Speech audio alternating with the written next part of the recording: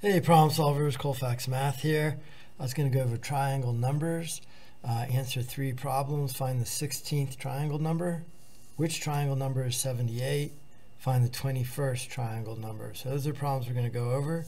This is in the branch of mathematics called sequence and series, and there's a few different ways to do this. One way is to draw out every possible triangle, but you can see how long that's going to take. So before we go over these triangle numbers, let me just go over a couple quick ideas in sequence and series. First, there's really 3 things in sequences and series. The first one is a set, even though we don't really talk about a set, we just call it sequence and series. And a set is really just a collection, like a collection of pens or a collection of numbers. There's no order involved. It could just be a collection, say 2, 1, 5, 6. A sequence now takes that collection and orders it. So now a sequence would be something like 1, 2, 5, 6. So the only difference between a sequence and a set is it takes that set and puts it in order. There's really no difference between this set, 2, 1, 5, 6, or this set here, 6, 5, 2, 1. They're the same set of numbers, but they are in different order. So the sequence puts the set in order, and then a series adds up every value inside the sequence. So if I want to add up this sequence, I would take all of the values in there and add them. 1 plus 2 is 3, 3 plus 5 is 8, 8 plus 6 is 14. So that's what a series is. And these are really big ideas when you get to calculus and you're looking at integration. These 2 things here, both the sequence and a series, are called a progression. And there's 3 ways to represent a progression. The first way is just a list. The second way is in terms of the general term, the value in the list, the number in the list.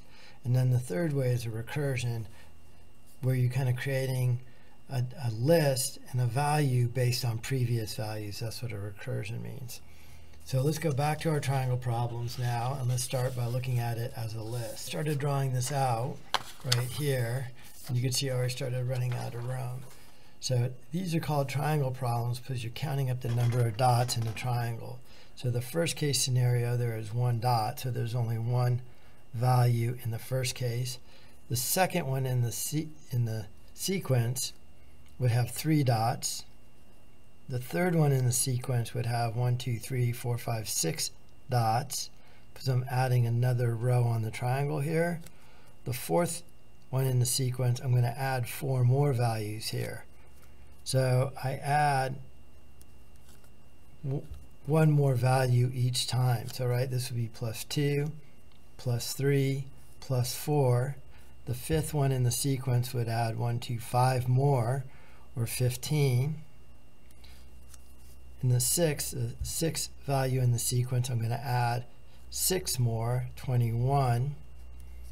The seventh one in the sequence, I'm going to add 1, 2, 3, 4, 5, 6, 7 more to the previous term to get 28. Again, I can figure out the sequence by going plus 2, plus 3, plus 4, plus 5, plus 6, plus 7, plus 8. So the 8th value would be 36.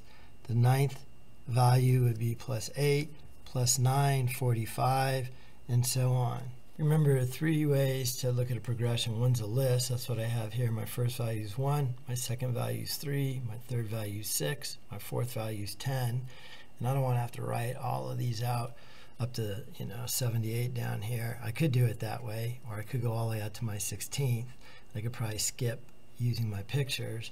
But I could also look for a general term. And probably the easiest way to figure out a general term is just to figure out my third term is 6 and start low here and see if I can figure this out.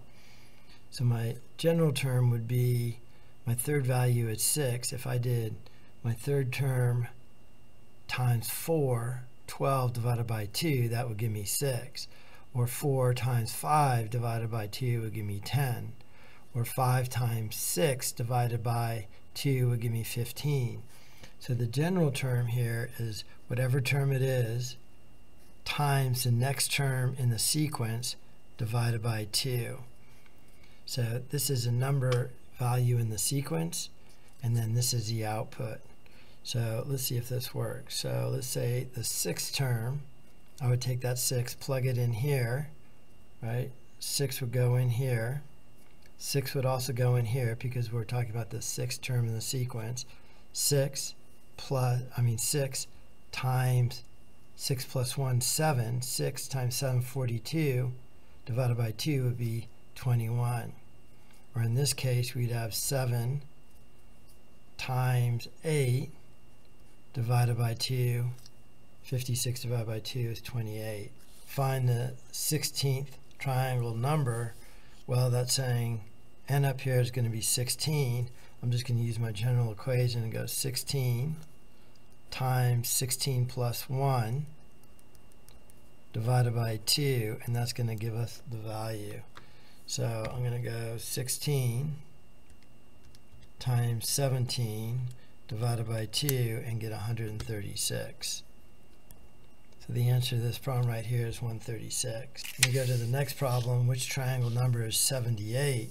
So now what I'm saying here is n times n plus 1 divided by 2 is 78. I might be able to figure this out by just plugging in numbers. Maybe I'll start with 10 times 11 divided by 2. That doesn't work. 11 times 12 divided by 2. So I could do it that way and come up with the solution pretty quick.